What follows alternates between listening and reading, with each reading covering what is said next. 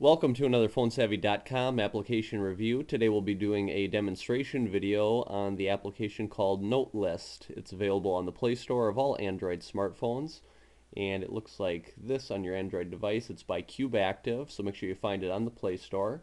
And it's one of my favorite Notepad applications on the Play Store. Let me show you how it works. If you bring up the application, it'll have already some created folders for you. I created an additional one down at the bottom that I call Christmas Gifts. This is where I put all my notes for new Christmas ideas for others and myself to give to others. And the top 5 ones are the ones that they already have for you. So you already get the idea of where they're going with this application.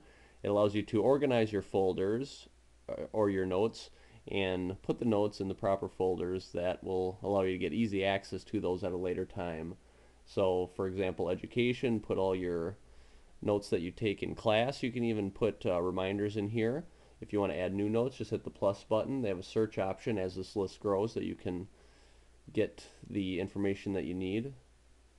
And ideas, interesting, personal, and work. So organize notes right here and add new folders of your choice. Just by hitting the plus button next to the folder right here, you can create a new folder, title it whatever you want. You can pick a different icon if you'd like, and then just hit the check button in the top right corner, and that new folder will be created, and that will pile down this list as far as you want it to go.